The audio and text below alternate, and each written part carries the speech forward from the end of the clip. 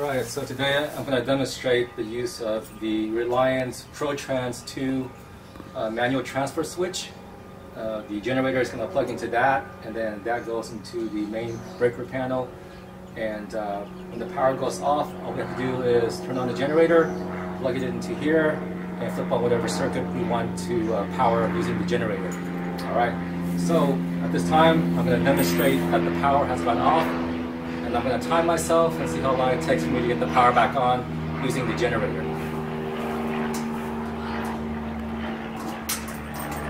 So this is the main breaker panel for the house. So I'm going to go ahead and turn the timer on when I flip off the switch to simulate a power outage. So here we go. Alright, so power is off. Starting my timer. We'll go back into the house to make sure that things are off. Okay.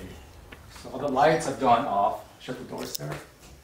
And we can check that if we try to turn on the light, nothing happens, and you can hear the beeping. That's the UPS battery backup beeping to let you know that the power has gone out.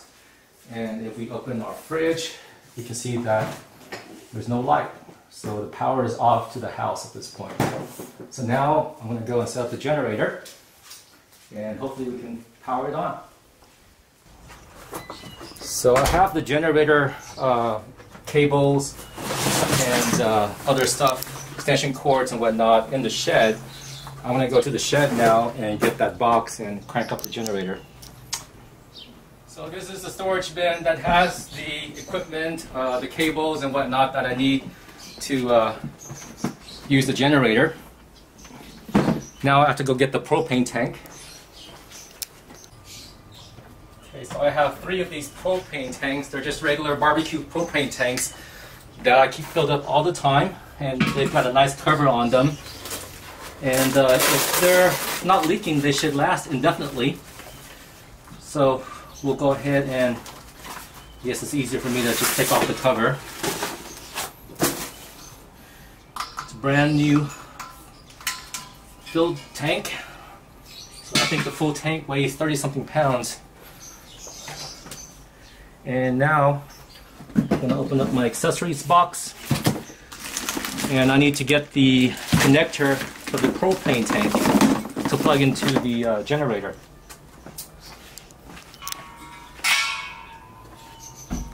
And the last time that I used the generator, I just left it here on the porch. It's a little noisy, but not too bad.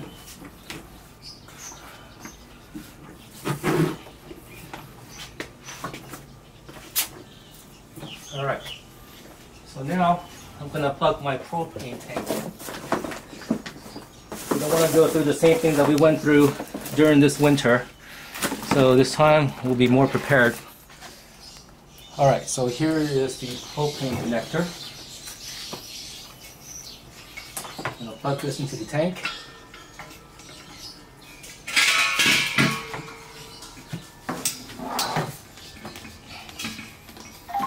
And then plug the other end into the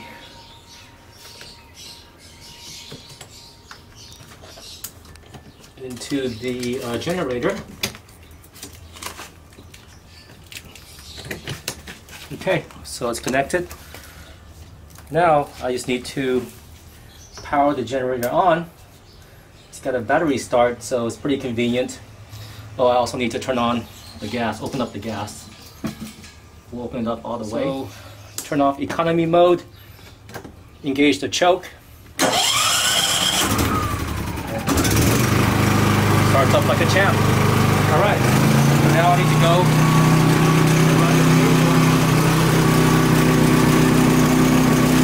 This is my first time doing it. I haven't done it before. The cable is still in shrink wrap.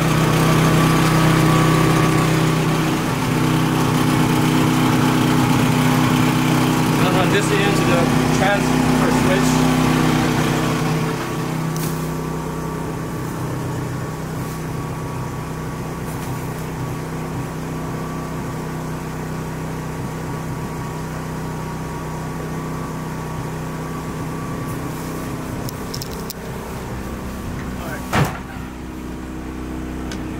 It's got a twist lock.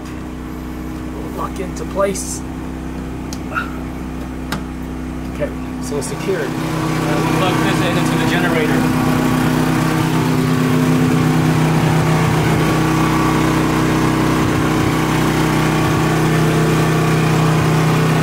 Alright, now we'll go back and turn on the, we'll go back to the transfer switch.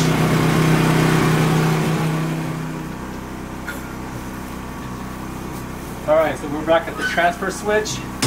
This is my first time using the transfer switch, so wish me luck. I need to unlock it.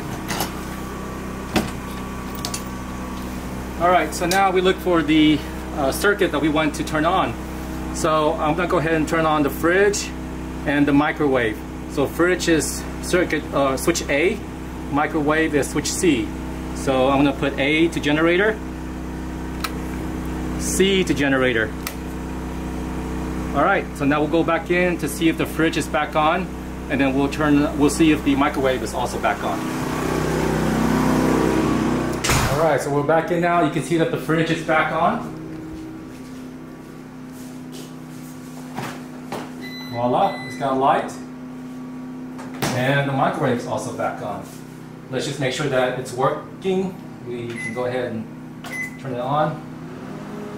And it's working fine. The toaster is also on the same circuit as the microwave, and that's also on. And the time that it took for us was under 10 minutes.